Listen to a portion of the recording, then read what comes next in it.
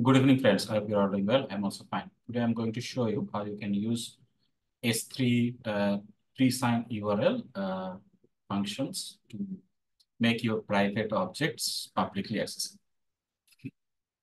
Okay. So this is my AWS S3 console. Here are a list of my buckets. So let's open one of the bucket, like this bucket. And as you go to the permissions tab, you will see that block all public access on. That means I have blocked this bucket public access. So any of the objects that is inside this bucket, it's not publicly accessible. So for example, if I open this, if I try to open this file like this object URL, if I click, I will get an error that access denied, right? So that means this anyone with this URL cannot access this object. That's fine, and that is the best security that you should always follow. But sometimes you need to make some of your objects viewable for your registered users. Maybe you might have a like a video sharing site where you are sharing video with your registered users so that they can view it, but non-registered users, they don't view it. They should not able to view it. Right now, this is good for non-registered users, but how do you make this object viewable for your registered users, right?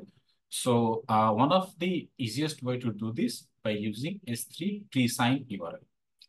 So what is Presign URL? So it will give you an URL that is accessible from anywhere, and then that has an expiration into that URL. And once this is expired, you cannot view it. No one can view it.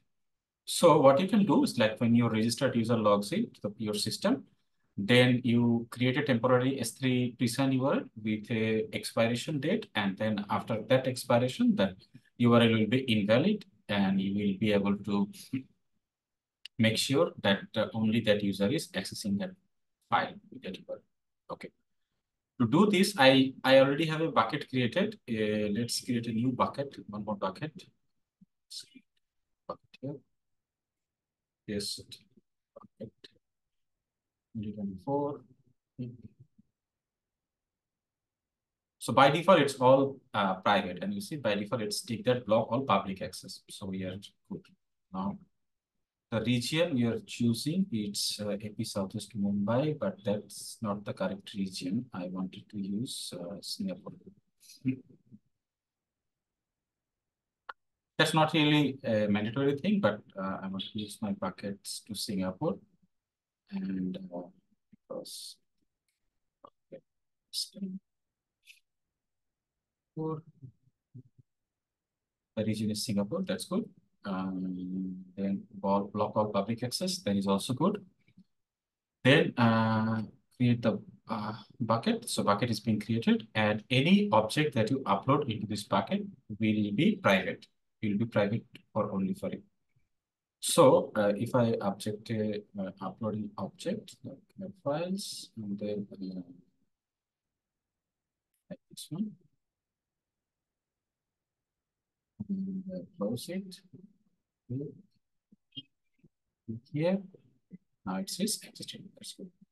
Now we wanted to make a Presign URL. How do we do that? I'm going to show you with Python, so you can easily use this with Python, but you can do it with any other programming language if you want, like Node.js or PHP, whatever. So for Python, you need to have a requirements.txt file where I'm going to use Boto3. This is the library that is going to be used for accessing S3 related functions. So this is the function just I created. This is another function. I'm going to explain that later. So this is the function that I'm going to use. It has two parameters like bucket and key. That's it. And expiration, it's we are setting it hard coding here, but it's better. It's also take it as a parameter. Okay, what it does is like first it takes Boto3 that client S3, and then it generates a present URL with get object. So get object means that this URL is only valid for getting object. You don't have any other permissions like put or update or anything. Only get. And there are parameters like bucket name, and key is the object name. That's it. So now let's call this URL with this bucket. This is the bucket name, right? I think testing 2024, the bucket name. I'm just going to paste it. And then this is the key. I just copy here. So this is a very simple way that you can do this. And now if I run it, I should be able to get a Presign URL. This is the Presign URL. If you can see, this Presign URL has a expiration. This is a signature and also an expiration date. So it expires on 1200, I think, seconds. That means around 20 minutes. But we will customize this. So let's try to copy this URL and copy it, open up in the browser, paste it. And here I should be able to view this image, right? So now I can view this image with this preset URL. And let's create another preset URL with a very small amount of expiration. Let's say only set it like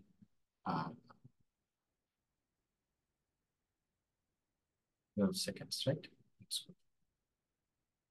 So now if I run it, I should be able to copy it very quickly and paste it. It's still, I can see it because I think it's within that 12 second, but let's refresh. Yeah, that's it. It's gone.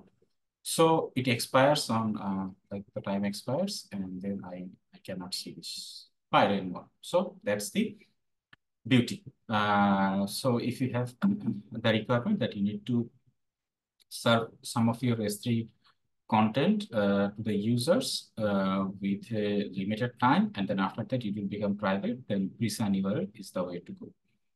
Then Presign URL, the first thing we discussed about get object, and also using that Presign URL feature, you can also put object as well. That means you can use it to upload files. So when we create this put object, then that you will give a temporary URL, and using that URL with a put method, you can upload a file directly to S3 without needing any access key or secret key. What is the use case? The use case is that when you are uploading files from like front-end React applications, then that is very useful because if you put your access key and secret key in the React application, then that is not really secured, and people can actually view it.